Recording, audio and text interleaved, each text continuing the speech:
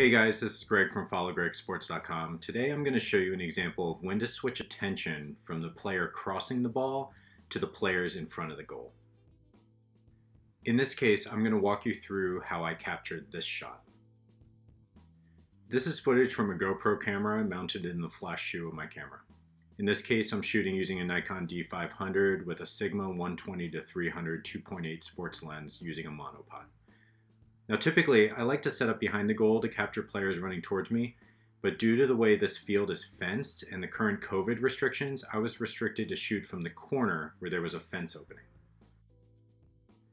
I was there to shoot the team in blue, and in this case they were attacking the near side goal seen on the left. The problem with this corner location is you get really bad angles. You can't see the play in the far corner as it's obstructed by the goal. And you typically can't see the attacking right winger as they will be obscured by the backs of the defending team. And if the play is coming down the left side, you can capture the dribbling but not the shot. Plus, the flag gets in the way in most shots. But, you know, COVID, so you take what you can get. The most important tip for this video, though, is when to make the decision to stop focusing on the far right side winger and then pull back for the players in the box. Watch as the play develops on the far side. When the right winger starts down the side, I'm already focused on him and I fire off a few shots at a full 300mm. And then, as soon as he draws his leg back for the cross, I quickly adjust the lens wide to 195mm to get ready for the cross.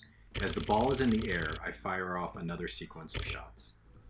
Let's watch the sequence over again and watch where my camera first starts with the sequence of shots on the right winger and then quickly readjusts to capture the shots in front of the goal.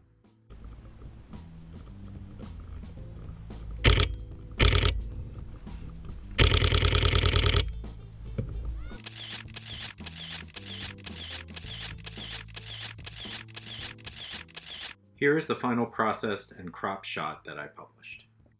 This is another tip on how understanding the game and the way the current game you are photographing can help you set up the perfect shot.